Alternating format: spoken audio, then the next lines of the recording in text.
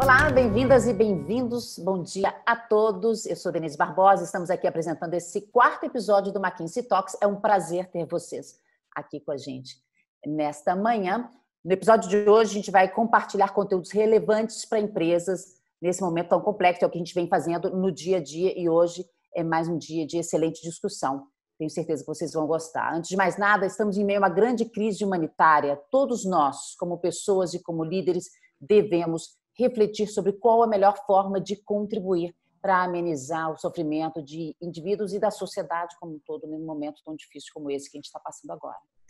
Para contribuir com perspectivas, fatos e análises em meio a essa situação tão delicada, a McKinsey hoje traz informações sobre a mudança de comportamento do consumidor. A gente tem falado sobre isso nos últimos dias e nossos convidados de hoje são Buehler, que é sócio sênior da McKinsey, baseado em Nova York, Alexandre Sawaya, sócio sênior da McKinsey em São Paulo, e o Arvind Govindarajan, que é sócio da McKinsey em Boston.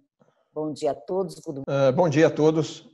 Nós vamos conduzir a sessão hoje em inglês, dados os entrevistados, né? Então, today we'll focus our discussion on how banks are reacting to this crisis. Banks in Brazil suffer a lot during the last month, losing 40% of market value and making several adjustments in operating model, things that they needed to do very quickly. However, the banking sector is a fundamental piece to keep the economy running and to mitigate the negative effects of a broader crisis. Given this relevance, Brazilian authorities are developing a number of initiatives to both protect customers as well as ensure a more stable banking sector. And on top of these initiatives, banks in Brazil may benefit from experience we have seen in other geographies. So there are many of them. When we look abroad, we see banks working on three horizons. First, they secure the now, focus on immediate actions to protect customers and employees. Second, they manage the crisis. So moving from a reactive mode to stabilizing the business model, which at this point we don't know, but could last for several months here. And third, getting prepared for the next normal, changing the business model based on evolving customers' new behaviors. Most banks have already gone through securing the now. We see that in Brazil, so many adjustments in operating model running to adjust things.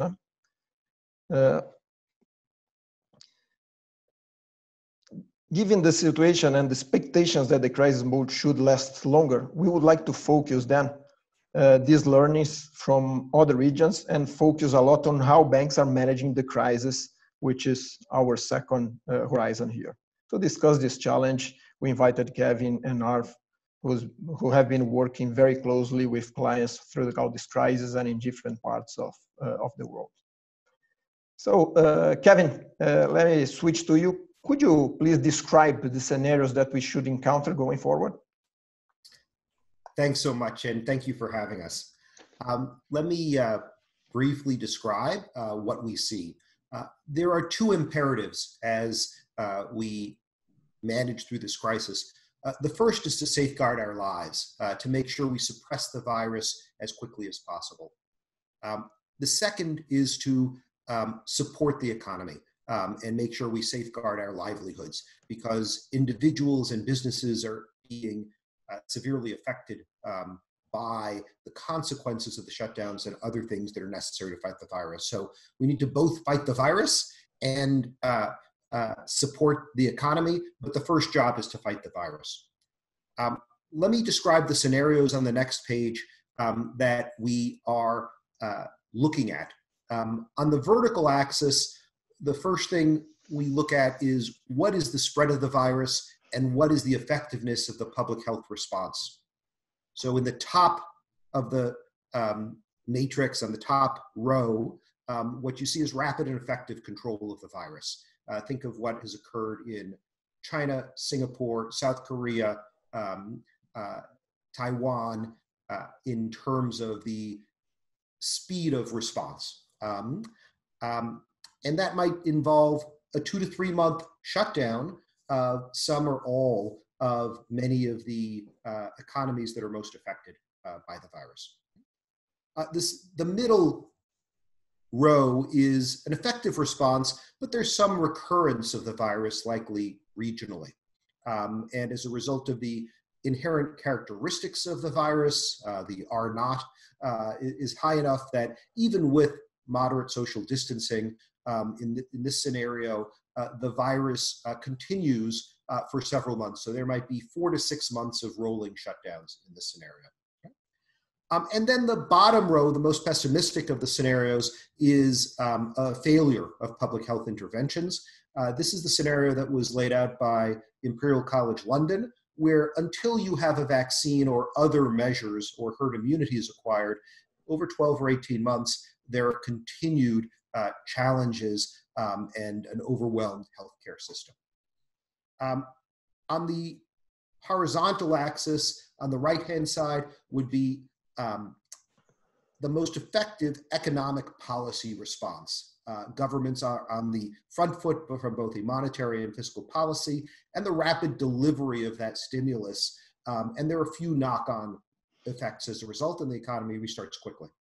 The middle column, we have a more muted recovery, and policy responses almost offset the drop in consumer demand, but not quite, and it takes a while for that to arrive. And on the left-hand side, you have ineffective interventions with a host of knock-on effects going through the economy. So that gets us to 9 different scenarios. We are looking in particular at the top right corner of the matrix, those 4 shaded scenarios. We think those are achievable with the right public health and public policy responses. What do those scenarios look like in detail? Let me give you a quick snapshot on the next page. So this is the virus-contained scenario, what was scenario A3 on the previous page, the top row and the center column. In this scenario, we have what I'd call a V-shaped recovery with China falling first and recovering first. The US, Brazil, Mexico, and the world hitting a trough in Q2, and then recovering by the end of the year to previous peak GDP levels, or perhaps the first quarter of 2021. We are already, in our view, in a global recession. I think we'll see that in terms of official pronouncements. I'll just use the second quarter as an example. I think we're going to have a very rapid decline in GDP in second quarter as consumer demand, which makes up 60 to 70% of most economies, falls significantly. And discretionary consumer spending, which is about 40% of consumer demand, may fall by as much as half if we follow the patterns we've seen in China and Italy, for example. So really quite sharp. 8% declines in the level of GDP from 100 to 92, for example, which is an annualized pace of negative 28%. So very sharp fall, and then a reasonably rapid recovery if we get everything else right? So GDP drops in the -2 to -3% range for the full year, assuming we get the back end of the year correct. Let me turn to the next scenario briefly, a more muted recovery. Here, this is the center box, the center square, if you will, of the 9-box matrix. And in this more pessimistic scenario, we see a deeper decline, and we don't hit a trough until the second half of the 2020 calendar year. And it takes a longer time till 2022 or even 2023 for recovery to previous peaks. That would be very serious indeed.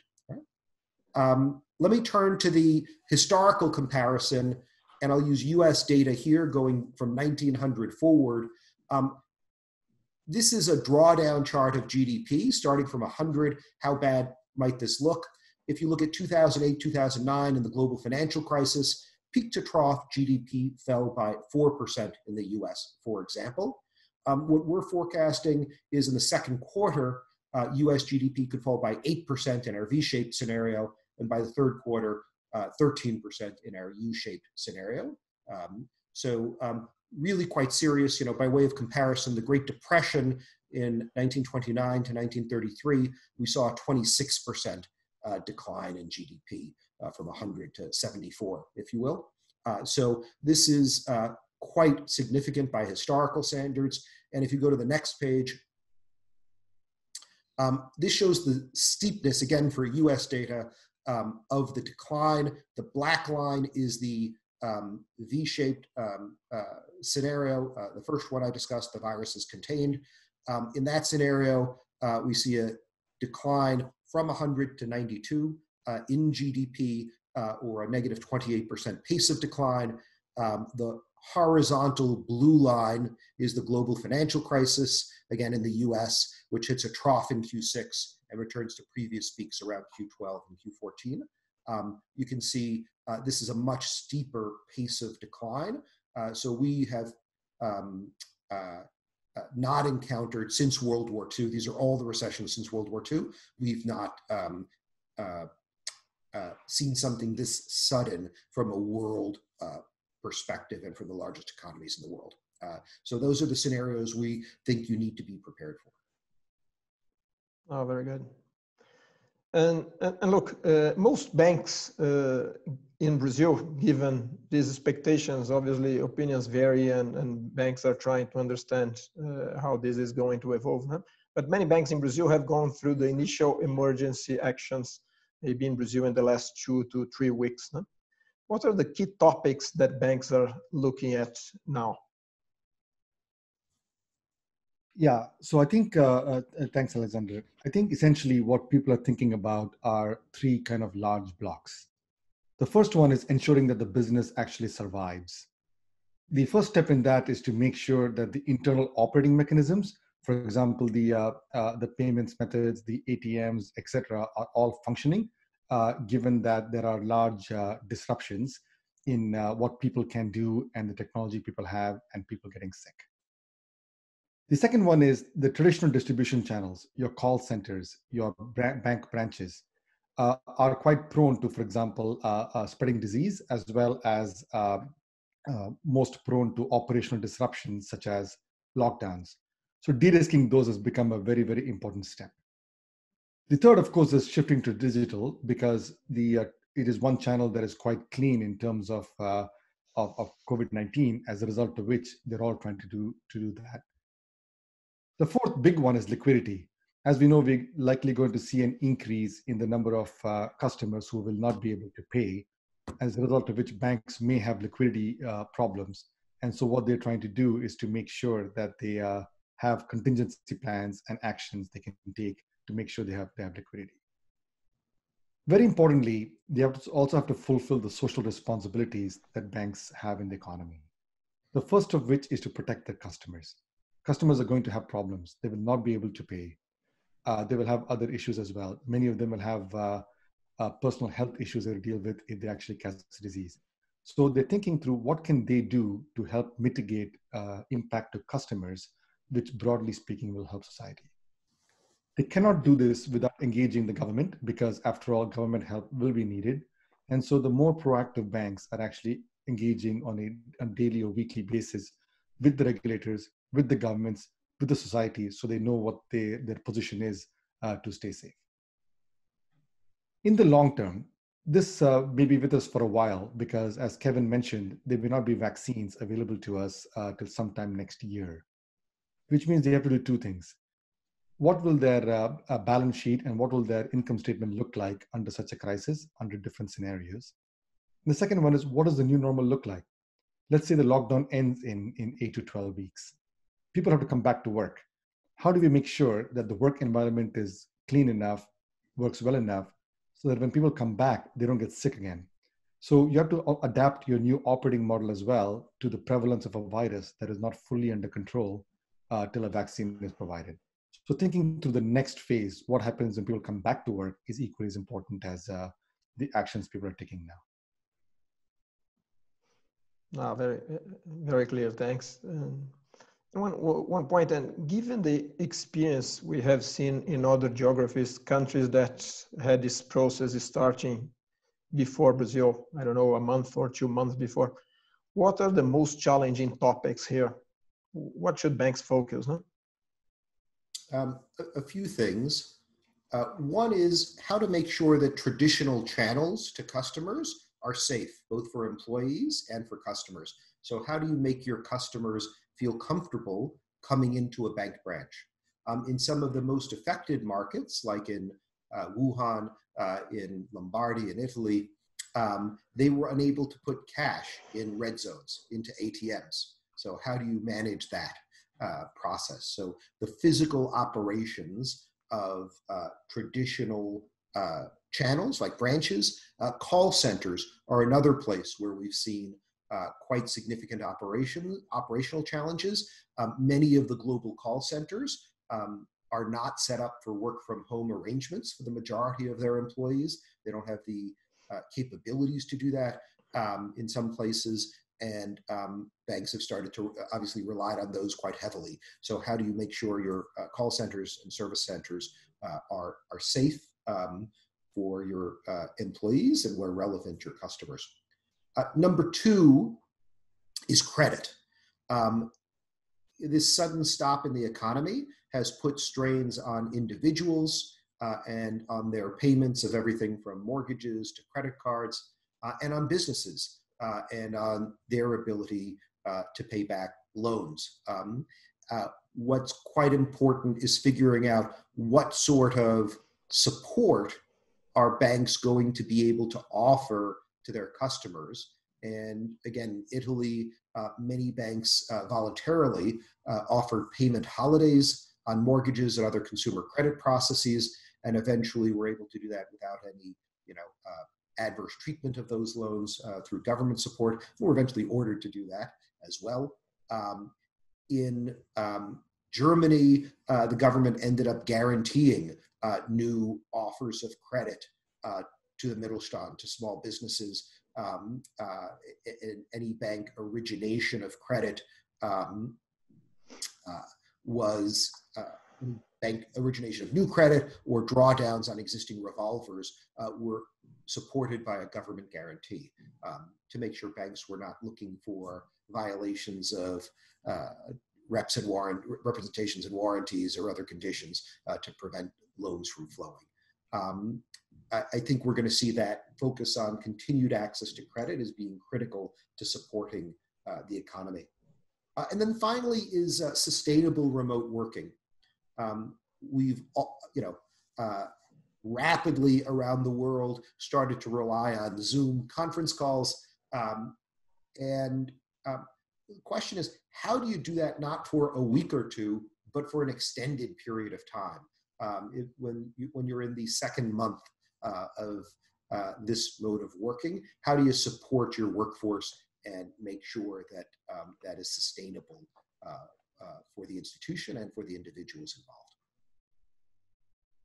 Oh, very good. To one of your points, Brazil is a country that still heavily uses branch network. We have a large branch network for many banks. What has been the role of the branch network since the crisis started, with all this challenging of working in the banking premises versus working at home? So first of all, the branches play an important role in the perception of the banks by customers. So making sure that the institution's seen as stable and accessible is important. Many institutions have found they don't need as many branches as they thought. One CEO that one of my colleagues spoke with said, you've been telling me for years I could survive with 25% fewer branches. Well, I've just realized that I can survive with 50% fewer branches over the past few weeks. So, very different strategies in terms of physical footprint and understanding where your customers are, what branch can serve multiple customer sets, all that, understanding the geographic layout and the radius they can serve, that's all become very important. And then again, the flow of cash into the economy is quite important. So just making sure that you can have the right level of cash inventory in your branches, in your ATMs, to allow people to get the cash they need at these times can be quite important. We saw, just like you saw hoarding of toilet paper and masks and hand sanitizer, we saw hoarding of cash. So many people, were withdrawing $9,000 or $10,000 at a time and lining up to do so at branches, not because they really needed it, but as a precautionary measure. It's important for the banks to anticipate that sort of behavior may occur. Very, very nice. And given all the issues we have with the branches, the ones you commented, call centers, I understand, become even more important during this crisis, right? As branches are closed or partially closed here. What have been the main challenges to operate large call center operations in this environment? So there are a number of challenges, I think, in the call center space that people have to think about.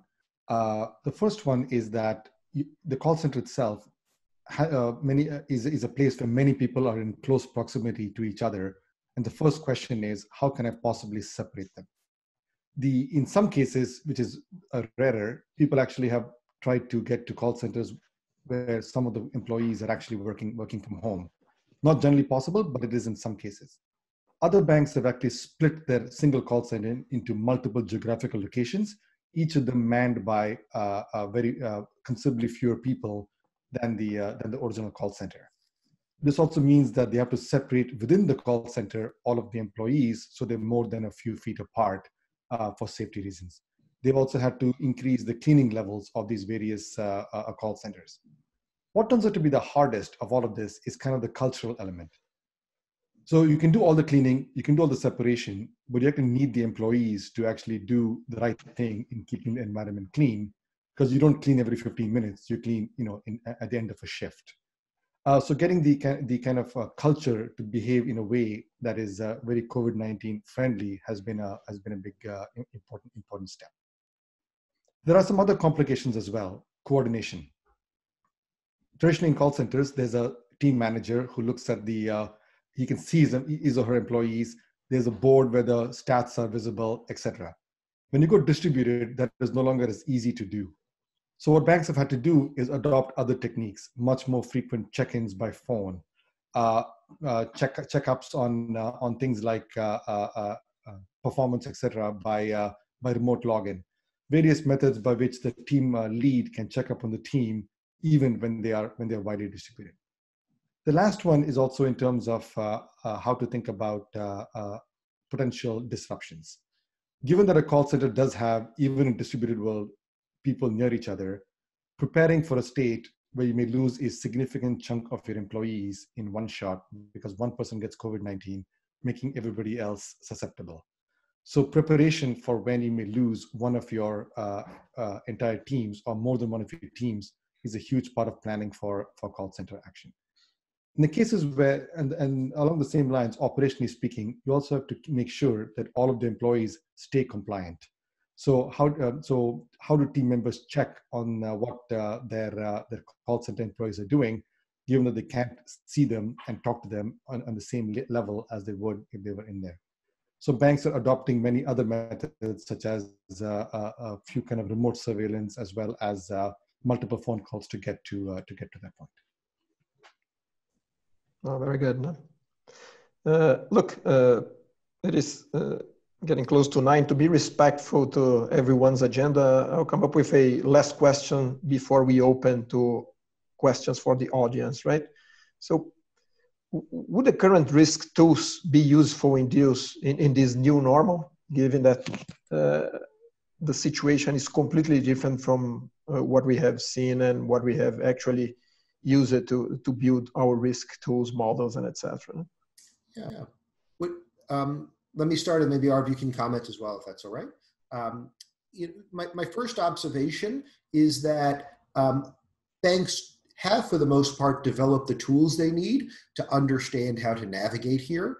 For example, stress testing, which many saw as an academic or regulatory exercise, is something that boards of directors and senior managers are brushing off quite rapidly.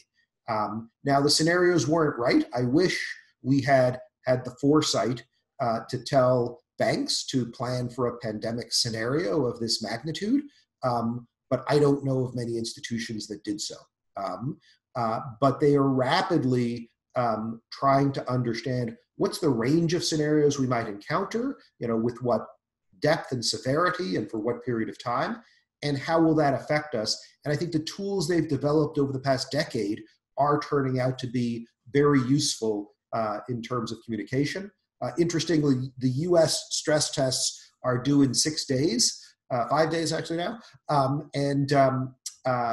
The scenarios there, the baseline scenario shows 1.75% GDP growth in 2020. That's extraordinarily unlikely to come to pass. So banks are actually looking at more severe scenarios than what they're submitting this coming week for their own accounts. And I think that's giving people comfort that they understand what may come. I don't know, Arv, if you have some other observations? Yeah, I would also say that some of the other tools become even more important. So for example, banks do line management, banks have pre-delinquency, banks have underwriting models. The key question here is how to use them, the same tools. Pre-delinquency might become much more important now than the collections, because if you can figure out which of your customers are going to be in trouble in the short term, in the next month, you can proactively start to do pre-delinquency actions now. For example, payment holidays, for example, offers, knowing that in the long term, they may not pose a long-term risk. So separation of the customers into who are just kind of a short-term risk, and as soon as the economy comes back, they'll be fine, versus people who are actually risky anyway, that even without COVID-19, they would have a problem. Separating the two becomes much more important than ever before. So I would say the same tools, the banks have the tools. The question is, which ones do they focus on more, and how do they respond to them? Yeah. And finally, I'd just say that there are some tools that have been put in place for business continuity purposes that turn out to be valuable. So multiple trading floors or other backup physical locations turn out to be very valuable. Having a central team, typically led by an individual who's reporting directly to the CEO, who's focused on this 100% of the time with multiple different disciplines from operations and technology, because scaling up your digital infrastructure turns out to be quite important. Managing your cyber exposures when lots of people are working from home turns out to be very important. All the different disciplines at the institution, your chief financial officer, your business unit leaders, need to understand what's going on, and having one central team is important. Some firms are also finding that a nerve center, imagine control room with glass screens with all the data that you need at a moment's notice available in this rapidly changing environment. Having that sort of nerve center capability is also quite valuable, and some have stood that up sometimes for other purposes, but are finding it valuable in this context. Very good. Thanks, Kevin. And Denise, let's open for questions from the audience. Let's open for questions from the audience. Okay, sure, Sawaya. I have here a question for Arvind. Several banks are not observing a productivity reduction during this initial phase. Is this sustainable? If not, how so? Some of my clients, as well as across the world, you actually do get some sort of divergence amongst the banks. Some banks continue to not see a major productivity decline. And part of what they've done correctly is switch from the old normal to the new normal. Essentially, why the productivity decline hasn't happened is because people are all in crisis mode. People are working hard and harder to get everything working. This is not sustainable by itself unless you switch the way you operate into a mentality of being remote. For example, changing the way you have meetings, having meetings being very efficient in terms of using Zoom and using the chat functions, etc., efficiently. The way you run online meetings and the way you run in-person meetings are different. If you do it correctly, you lose little productivity. If you don't do it correctly, you lose a bunch. This is especially true with things like call centers, etc.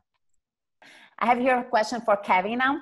What's different in this crisis compared to previous one? Should our traditional weapons work? Should our traditional weapons work? There are a couple of things that are different in this crisis. The first is the central banks are moving very quickly in order to provide liquidity to the system. I'll use the US, which I know best, but the Fed has gotten an A+ in terms of their actions to date, both in their interest rate moves, but also in the alphabet soup of liquidity and support programs that have been rolled out. So everything they learned 12 years ago, they've now implemented very, very rapidly. So I hope liquidity is less of an issue. We see a lot of large corporations preemptively drawing on their lines of credit, especially in the most effective industries like airlines and aerospace, oil and gas. I think that's a natural move if you're a chief financial officer. I think the bank should be able to have the liquidity and capital strength as well to support that. I think the second thing is banks are stronger. We've spent a decade building up capital and liquidity buffers, and those are, this is the sort of time that those buffers are meant for. So we think you have a much stronger banking system, which will be a positive influence on the course of the crisis. We do have, I'll use Europe as an example, near zero interest rates already. So it's harder to move on that policy lever there, although the ECB and others are using their balance sheets quite aggressively. But that's a difference, probably a negative difference in terms of starting point, in terms of degrees of flexibility. I'd also say the nature of the shock here is different. Last time you had what I would call a traditional financial crisis and a demand side shock. Now you have a supply shock as well. You have a demand shock in terms of reduced consumer demand, but you also have a supply shock as global supply chains reconfigure. And if you relied on China as your producer in the first quarter of the year, well, you probably decided to consider what domestic production looks like. There's many aircrafts and cruise ships and factories that have been taken offline for some period of time. That productive capacity has been stripped from the economy. So that's a little bit different than last time. And supply shocks, economists will tell you, are a little bit harder to manage through and to recover from. So I think we'll find that to be more of a challenge even in a Keynesian world. Kevin, our time is almost up, but I'd like a few more words from you. As economies are starting to get back on track in Asia, what are the early indicators for banks in that part of the world? So I would say the banks in Asia are instructive for a few reasons. First of all, they've been at the forefront in dealing with changed customer behavior. So in China, they found that their customers early in the crisis were spending 7 hours a day online and went to 9 hours a day online. So the Chinese banks rapidly accelerated their digital strategy and found that being able to communicate with their customers from a marketing perspective, from a customer service perspective, in a fully digital mode was a critical differentiator. So I think the first thing that Asian banks and Italian banks and other highly effective economies are seeing is that digital is here to stay, right? And what had been a 3-year digital plan is becoming a 3-month digital plan for many institutions. This is an imperative to serve your customers effectively. Number 2, efficiency is important. I think there's an interesting trade-off here. I would say this is a very difficult time for banks to impose very harsh productivity measures. I think this is a time when banks need to show solidarity with their customers and their employees, but they need to have a plan in place for what the future is. And I think with the rise in digital capability, you'll find a very different workforce going forward in many institutions than you have today. I hope that's after the depths of the crisis. I think the next 2 or 3 months, as we're going through rolling lockdowns, as we're fighting the virus, we need to have a much more collaborative environment for firms, their customers, and their employees.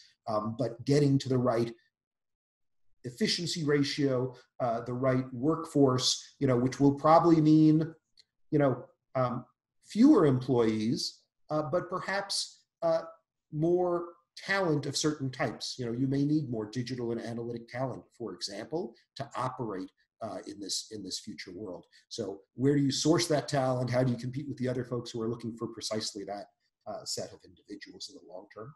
And the last thing I'd say is that we're seeing is the trust you establish with your customers at this time is going to shape your relationships with them for the next decade. I think this is a moment of truth for the banking industry. This is a moment of truth for our societies, and making sure that we have true leadership that's taking the right actions in this environment is what customers will remember. And there's an opportunity to distinguish yourself and contribute to society at the same time. And I think that's really the imperative right now. Yeah, you're right. Thank you very much, Kevin, for your words. Thank you, Arvind, and Alexandre, Sawaya. Muito obrigada a todos vocês pela ótima discussão e os aprendizados divididos hoje.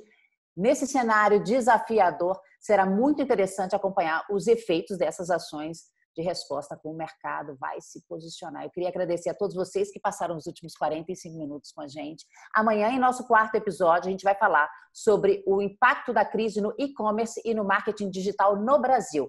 Eu vou ter aqui como convidado o Thiago Flores, que é CEO do Zoom e do Buscapé, o Marcelo Trípoli, que é sócio associado da McKinsey em São Paulo, e a Joana Carluccio, que é sócia da McKinsey também aqui em São Paulo. Para conhecer a nossa agenda completa do McKinsey Talks, acesse www.mckinseytalks.com. Lá vocês podem assistir a todos os episódios anteriores. Amanhã vai estar esse de hoje disponível lá, e vocês também encontram acesso para as versões em áudio disponíveis em Spotify, e que a gente também vai colocar a discussão de hoje